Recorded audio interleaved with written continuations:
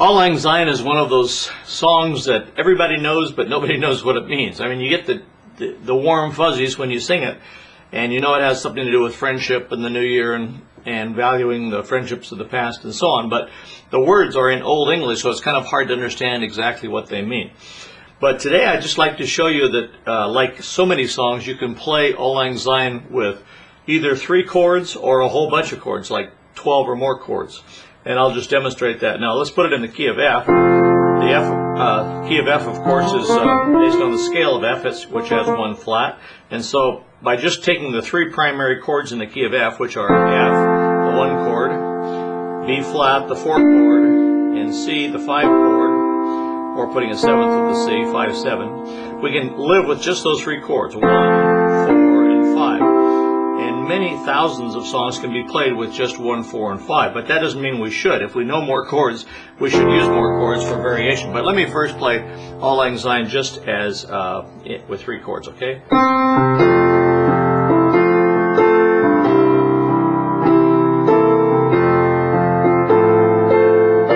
That's a 4 chord. Now back to the 1 chord, 5 chord, 4 chord, 1 chord, 1,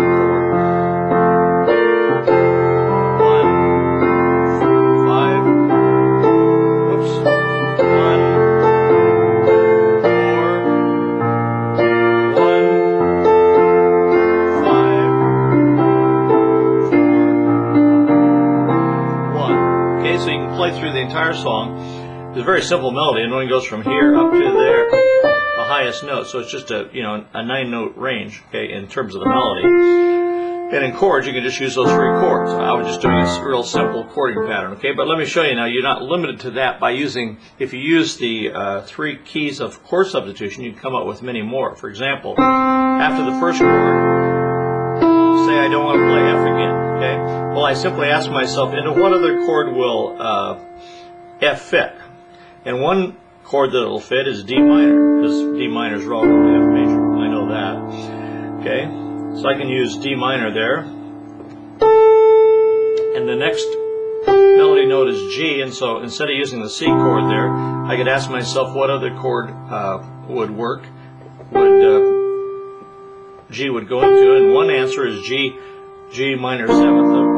The reason I'm picking minor 7th rather than major, either would work, okay, but we're in the key of F, so we have a B flat in the key of F, and then the next chord we can just go back to C. So let me take it that far. 1 chord, F, D minor, or D minor 7th, G minor 7th, C 7th. Let's go ahead now. F, B flat. Now instead of sitting there forever, let's move up to B flat, B diminished, which is the 4-note chord, F, A flat, B, and D, natural. And now we'll go back to F. How about D minor?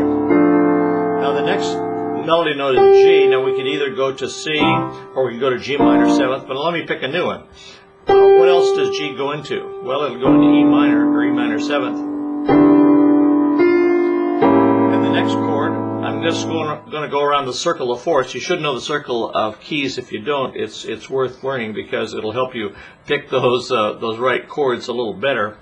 So I'm just going from E minor 7th to A 7th, putting a flat 9th in it, and back to D minor, B flat, C, F. Okay, now I'll play a little rhythm.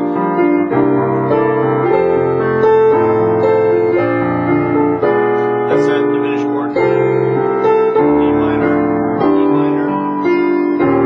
Another chord that G will fit into is E flat. So I'm playing E flat 7th.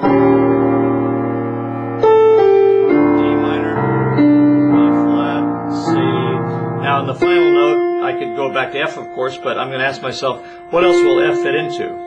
And one thing it'll fit into is D flat. And then I might just go my whole step to E flat and then to F. Well, let me play all the way through now.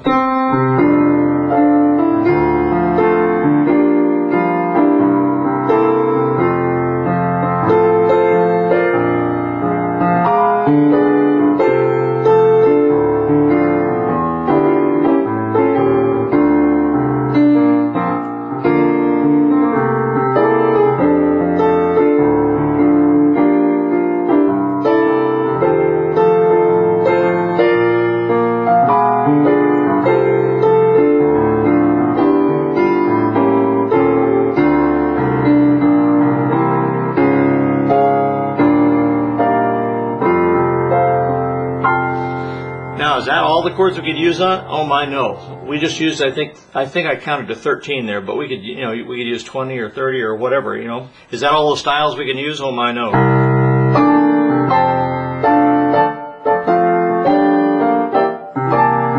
We could use a full chord style. We use arpeggios, on and on and on. But I just wanted to show you that a simple song like Auld Lang Syne, which can be played with just 3 basic chords, can also be enhanced to be played with many, many other chords using the principles of chord substitution and using the principles of arranging, such as chord patterns and runs and fills and so on. You can come up with lots and lots of different styles. So, Happy New Year to you. My wish to you is that you have a great 2008, and may all your dreams come true, at least the ones that are good for you. So, God bless you. We'll see you next year. Bye-bye for now.